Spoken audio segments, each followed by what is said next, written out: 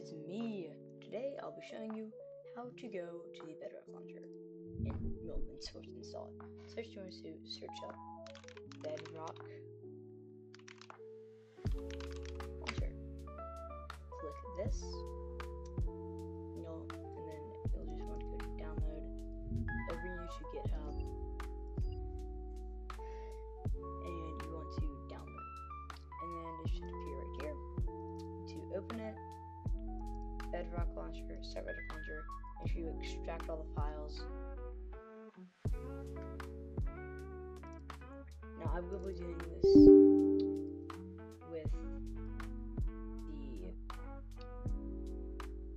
without the proper stuff, so I'll go through all of those setup details. So basically, if you're like me, then it will say you need .NET Desktop runtime 8.0 or higher. So what I'm gonna do, all of this is in the comments because I can't really use the description yet because I don't have a phone number. Anyways, so you want to search up net runtime 8.0. You want to download this. Make sure you download Windows 64. If you have the 64-bit, click save, and it will. And then once it downloads, you open it and you go through that process.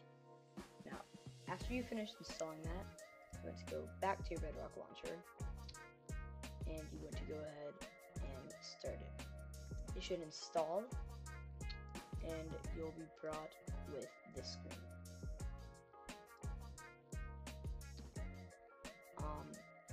Just leave it at, I think you should just leave that as it is.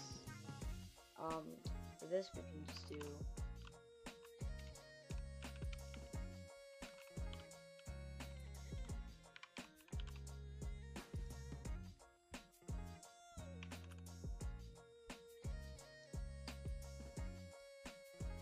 yeah.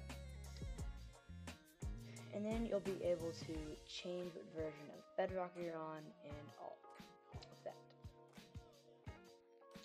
So yeah, you now have the Bedrock launcher